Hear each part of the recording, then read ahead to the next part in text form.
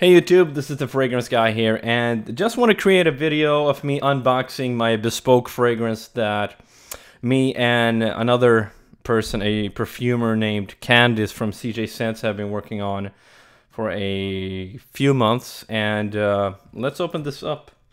And this is my fragrance called Sweet Memories. And basically what this fragrance is about, or the story behind it, is a childhood memory I had when my mother used to make me and my brothers and my sister a rhubarb pie. We had fresh rhubarb growing in our backyard, and I wanted to create a fragrance to make me remember those days. So let's see here what I have.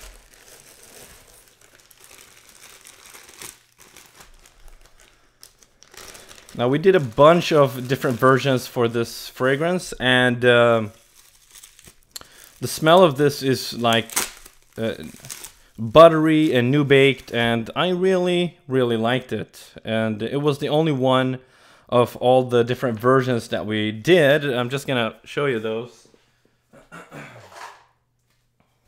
So as you can see, we did a bunch of different versions here. I mean, here's a couple. Here's even more, and even more. So we did like a ton of different versions, and this is the version that I think most people will enjoy. As I said, this is a rhubarb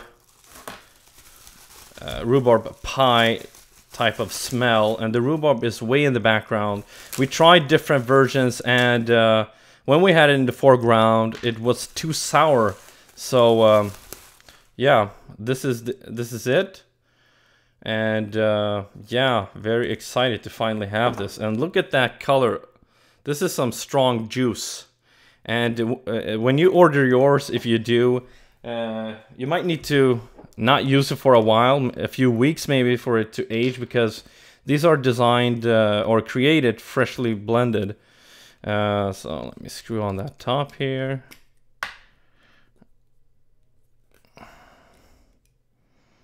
Man, that color is just insane.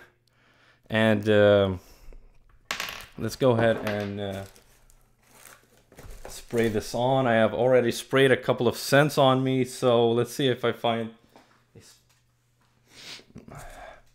Let's try on my hand here.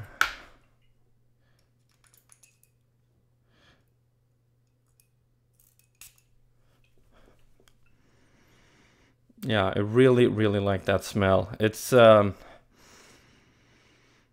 can see myself alternating with this, between this and Ambre Narguilé from Hermes. They are quite different, but they still have that edible gourmand type of smell. Now, let's see what else she sent me here. I got some samples here. Sweet Memories. Let's see here. And I will be doing a giveaway on my channel, just maybe 1, 2, or 3. I don't know how many I got.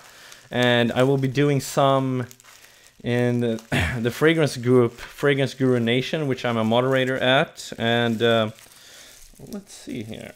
I think this is the new version of Ginger Shy, which has been reformulated, and the original version did remind me of Tea for Two from L'Artisan Parfumerie, and there's not even a label on this because this is so new. We haven't even designed the labels, and if you didn't know, I did design these labels here. Let's see here.